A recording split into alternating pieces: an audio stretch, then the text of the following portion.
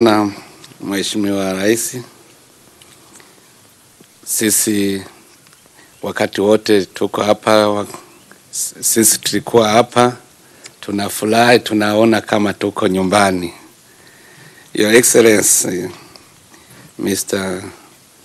President Uhuru and dear grand brother, first of all, allow me to begin by thanking you for your kind invitation to pay an official visit to your beautiful country, the Republic of Kenya.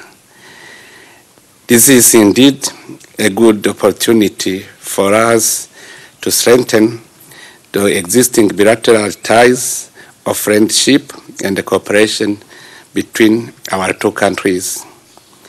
I wish also to thank you, the government and the people of Kenya in general, and the people of Kisumu in particular, for the warm welcome and the hospitality extended to me and my delegation since our arrival to Kisumu.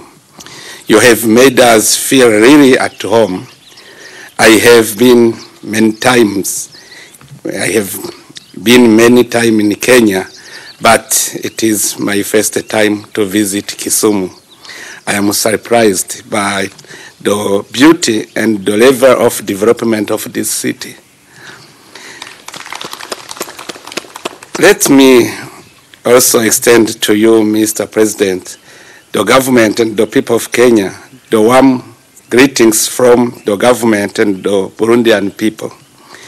We are delighted that we still have today strong and healthy ties between not only our two governments, but also between our two respective people. We are enjoying both sides these links between our two countries through investment, trade, and growing mobility of goods and people between our two countries. Excellency President, my visit is a good occasion for me and my delegation to congratulate you personally, the government and the people of Kenya, on the occasion of the Madaraka Day. Today, we are happy to share with the Kenyan people this joy that can be read on our faces here. Excellence, I could recall the essential role of the Republic of Kenya in peacekeeping initiative in Burundi, the facilitation of trade through the port of Mombasa, the Kenyan investors who are already working in Burundi in collaboration with Burundian economic operators. The government of the Republic of Burundi fully appreciates the state of cooperation between our two countries. We hope that our agreements and memoranda already signed will be effectively implemented for the mutual benefit of our respective peoples. We believe that the permanent joint commission between Kenya and Burundi remain the excellent mechanism to do so. Your Excellency, as you know, following the successful general election held last year, Burundi has regained peace, security, and stability. Burundi is no longer in the UN Security Council agenda and in the political agenda of the AU Peace and Security Council. I wish to take this opportunity to once again thank you for your personal involvement in our recent political achievements and the role of your country, Kenya, in the Burundi peace process. In order to definitively reconcile the people of Burundi, the Truth and Reconciliation Commission is doing an excellent job to allow Burundians to really know what happened in Burundi during the multiple crises in the country. This through that we're seeking today will ensure that what happened in the past does not happen again in our country. On the economic field, today our effort is focused on the socio-economic development of the country in order to improve the well-being of our population through the implementation of the National Development Plan of Burundi. This document is very important to us. It is serving as a reference document for not only Burundians, but also for our international partners.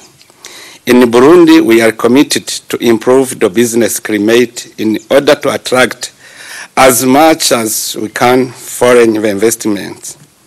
The new investment code is one of the most attractive codes in the continent. For example, the new code grants many advantages to national and foreign investors.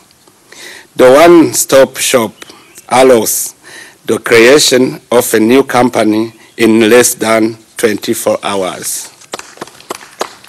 Beyond that, we have fiscal and customs incentive and cheap labor force, etc. The business climate is improving every day as well. In order to closely follow the improvement of the business climate, I recently decided to place the Burundi Investment Promotion Authority under the umbrella of the Presidency.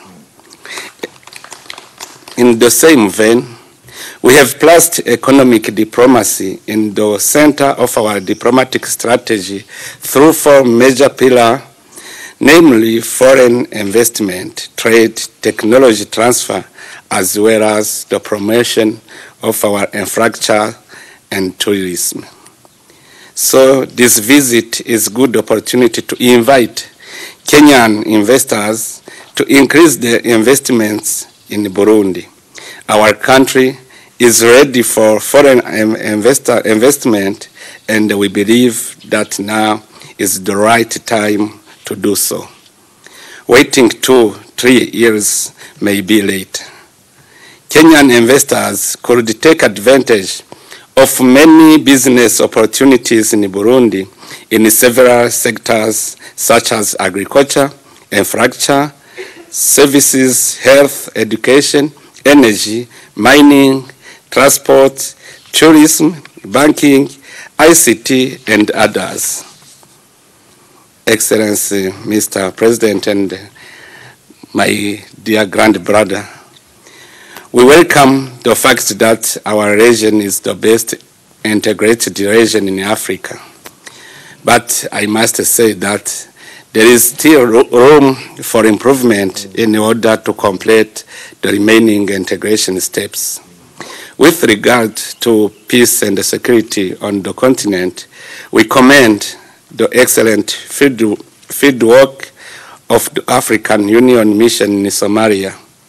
Kenya and the Burundi troops are together in the ground, and they are doing a great job. In this regard, we believe that any initiative aimed to reduce the AMISOM troops in Somalia must take into account the degree of the threat from the Shabab terror group in order not to lose the part of the territory already recovered by AMISOM. The countries contributing troops, Somalia, as well as the African Union, must be consulted on any plan to reduce troops in Somalia. At the global level, we reiterate our commitment to the principles of the Charter of the United Nations in order to promote multilateralism based on the rule of law. Burundi closely follows and also attaches great importance to global challenges such as climate change, the reform of the UN Nations Security Council, the fight against terrorism, the issue of international migration, the implementation of the sustainable development of objectives and the COVID-19 mitigation. Africa's voice must be heard in all negotiations aimed at addressing the shared challenges. We believe that the international solidarity and the cooperation remain the right way to tackle those common challenges. Excellence, I would like to conclude by reiterating our heartfelt thank once again for your warm welcome and the marks of attention extended to myself and my delegation since our arrival to Kisumu. I would also like to take this good opportunity to invite you, Excellence, to pay a visit to Burundi on a date to be agreed through the diplomatic channel. Looking forward to welcoming you in Burundi. Thank you, Mr. President. God bless you.